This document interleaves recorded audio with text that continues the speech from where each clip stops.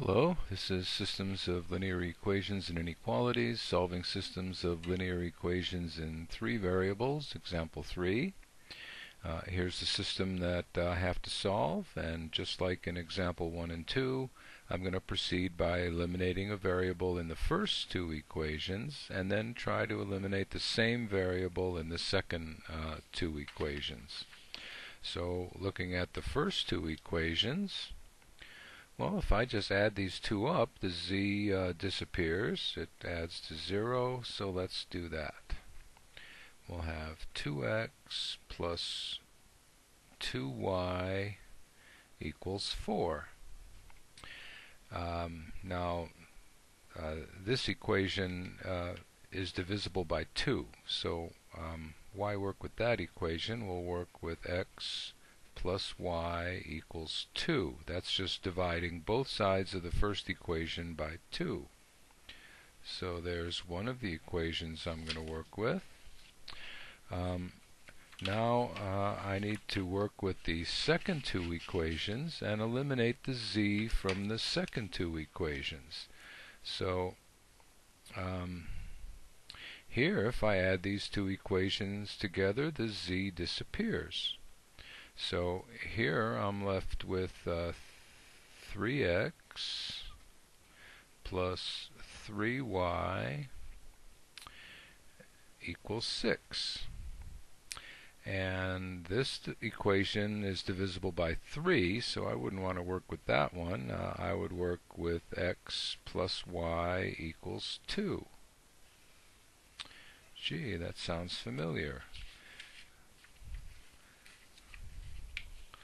So here I got equivalent equations. So if I try to solve these two equations, x plus y equals 2, that has many solutions. So because this system has many solutions, our original system has many solutions.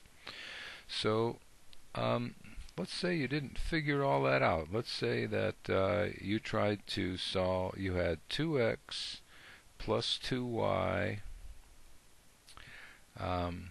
equals 4, and you also had 3x plus 3y equals 6, and now you're going to try to solve this set of equations. Well, we would multiply the first one. I'll multiply the first one times negative 3 and the second one times positive 2. See, what I'm doing is I'm trying to eliminate the x, and if I multiply this one times 3, I get 6. If I multiply this one times 2, I also get 6. That's 6x, of course. And if I make one of them negative, then when I add it together, it adds to 0.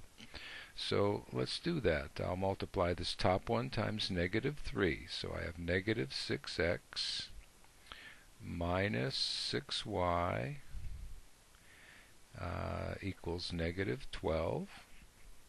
And now if I'm multiplying the bottom one by 2, so that's 6x plus 6y equals 12.